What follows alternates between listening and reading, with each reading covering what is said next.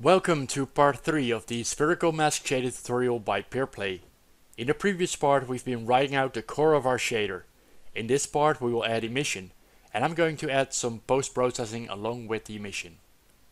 Maybe I can talk about post-processing shaders in another tutorial, but for now we'll use the post-processing stack from the asset store. Let's first make our scene window look a bit more attractive. I have no clue why Unity is always starting with this ugly skybox, and I just want to remove it. So let's go over to Window, go to Lighting, Settings. Then here at the skybox material we will go and select the frame debugger. Now go to the directional light and make sure that the light is set to white. Now I would like to be able to increase the contrast between the grayscale and the color, so I will add a new property in the shader to increase the color strength. The same technique we will use for the emission. So in the shader, in the properties, I will add a new property and I'll place it underneath the main text. And we'll call this property color strength. Open parentheses, and we'll give it the name of color strength.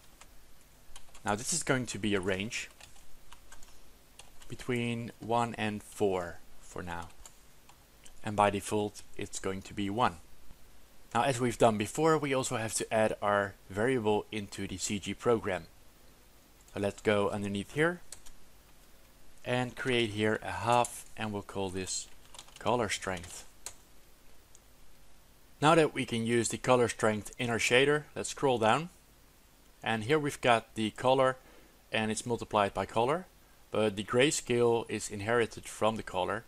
So we won't add the multiplication of the color strength here, but we'll put it inside the lerp. So at the color, to where it's going to lerp, we're going to multiply this by the color strength.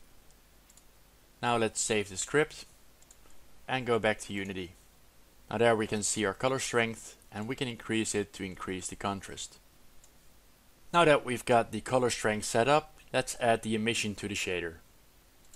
And for the emission we also need a color, a main text and a color strength. So let's copy and paste this. And we'll just change the names towards the emission. So we'll call this emission color. Emission color. We'll call the main text the emission text. Emission.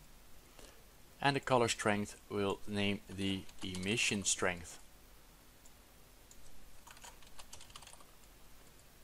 Now of course we also need all of these variables in the CG program. So we've got here the sampler 2D, and we can just type a comma here and we'll add here the emission text.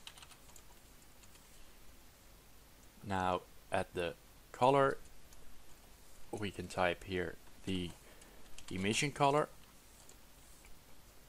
and we'll also need the strength, so let's type the emission strength. Now you'll notice that in the struct input it requests the UV of the main text, and we need the UVs of our emission map. So let's type a float2, and we want to request the UVs coordinates of the emission text. And in shader language, if you type UV in front of the name of your texture, then it will request the texture coordinates. Now we can use all of our properties in the shader. So let's scroll down, and we're going to create a fixed 4, just as we did with the color, and we'll call this E for emission, and it's going to be a texture 2D. We want to use the emission text, and we want to use the in.uv emission text.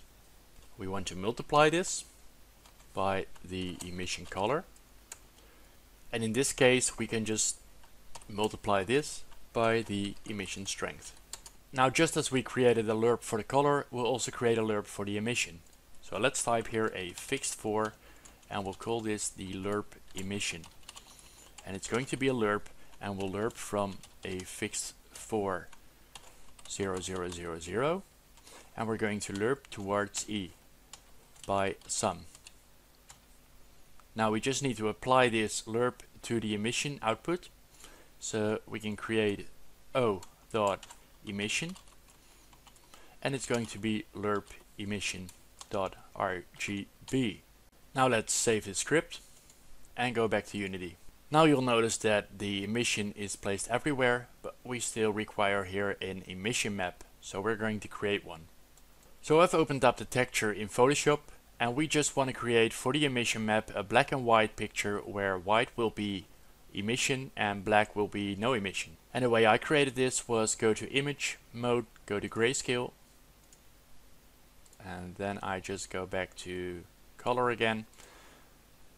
I'm going to increase the contrast, and the next thing I'm doing is go to levels, and I'm just going to increase these and save this image back to Unity. Now back in Unity we can select the emission slot I created, but first I'm going to set the tiling of the emission at the same tiling as the albedo. So this will be 4 and this will be 4 as well. Now select the emission map and you get only the emission at those points. And if we change the color of the emission color will change as well. Now when I work with emission maps, I like to add a post-processing bloom effect. So we're going to go to the asset store and we're going to import the post-processing stack. Now let's add a new profile of the post-processing. We'll call this just profile. Go to the main camera and add the post-processing behavior and place the profile in the behavior. Now I kinda messed up in this tutorial as I've set the skybox to the frame debugger, but you should never do that. Just put it to none and set the clear flags to solid color instead of skybox, and I just selected black here. We get the same result and it works. Now go to the post-processing profile and I'll select the bloom and we'll do some color grading and we put the contrast a little bit higher. Now if we go to the material, we can for example set the color a little bit lower so we get even more contrast. And if we then set the emission strength a little bit higher, we get a nice glowy feeling here. So that's it for this part. In the next part we will create a script in C# that will change the shader position in the update function. If you want to support me in making these tutorials available for everyone, become a patron on my Patreon and you get access to all the source files of my tutorials. If you like this tutorial, please hit the thumbs up, and if you want to stay updated with new tutorials, subscribe to the channel.